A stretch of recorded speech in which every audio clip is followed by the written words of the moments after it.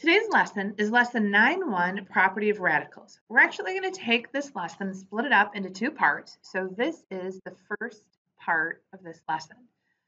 What we're going to do today is find some properties of radicals. We're going to simplify those expressions. Now, as with fractions and algebraic expressions, we always want to have them in simplest form. Now, let's talk about the parts of a radical before we go ahead and get started. Now, when we have a radical, it can come in different forms. So the whole thing is called our radical.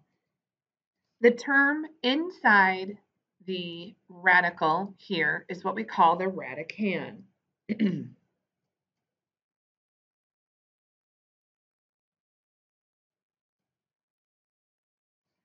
Now, this is the index.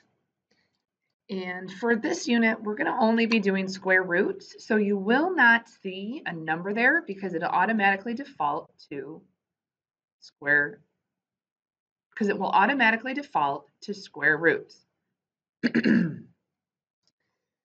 the 3 in front is what we call the coefficient. So a term you are very familiar with. So this is the coefficient of the radical.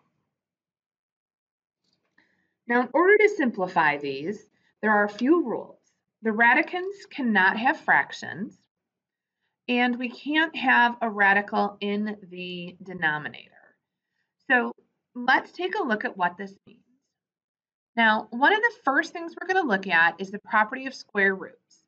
In order for this to go a little bit quicker, knowing those square roots or the perfect square numbers are going to save you a lot of time.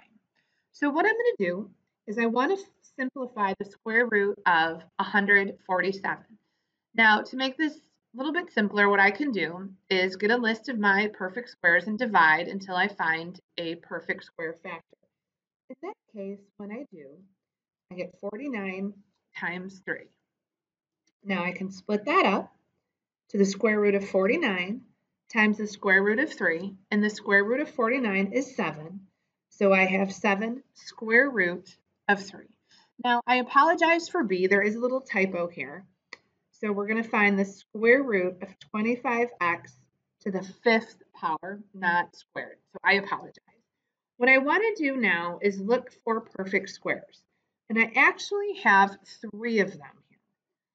So we have 25 times x squared times x squared times x. So the square root of 25 here is 5. The square root of x is x. The square root of x squared is x. And then this one is going to stay in the radical. So I end up with 5x squared times the square root of x, because I have x times x, which gives me that x squared. So I pulled out all of the perfect squares. Next, it is your turn. Please hit pause. And when you're done, come back and check your work.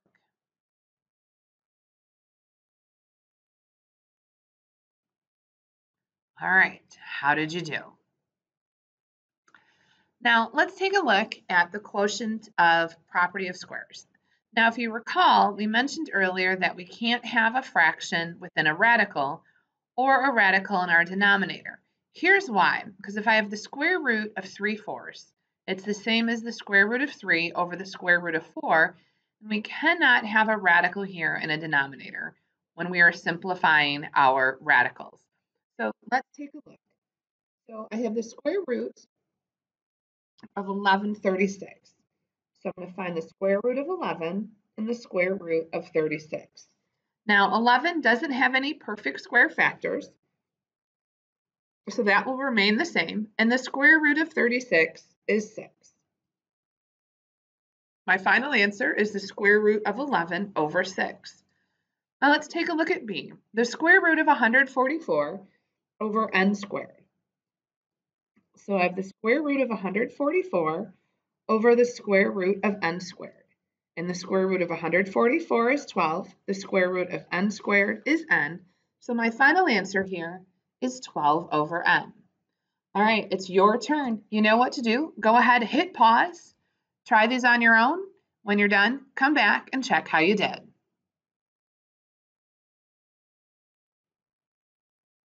Our last example here is rationalizing the denominator. Now, in the previous lesson, we learned that we cannot have a radical in our denominator. Unfortunately, these don't have perfect square factors, and I cannot find the square root of 2x without getting a decimal. So what I want to do is get rid of this 2x. Now, let's review for just a second. If I have a fraction, 2/3, and I multiply that by 1, which is 2/2, I end up with 4/6. These are what we call equivalent fractions. We're going to take the same idea and use it over here, multiplying by a 1. Any number divided by itself is 1. So what I want to do is get rid of this radical here. So what I'm going to do is multiply it by itself. Remember, two numbers by itself are going to give us a perfect square. So now, what does that look like? So now, I've got 7 times 2x. So I have 14x. And then here, if you think about it, I end up with 4x squared. 2 times 2 is 4, x times x is x squared. Those are now perfect squares. So I have 14x over 2x. Equivalent radicals. All right, so it is your turn. Go ahead and hit pause and do 9, 10, 11, and 12. When you're done, check your work.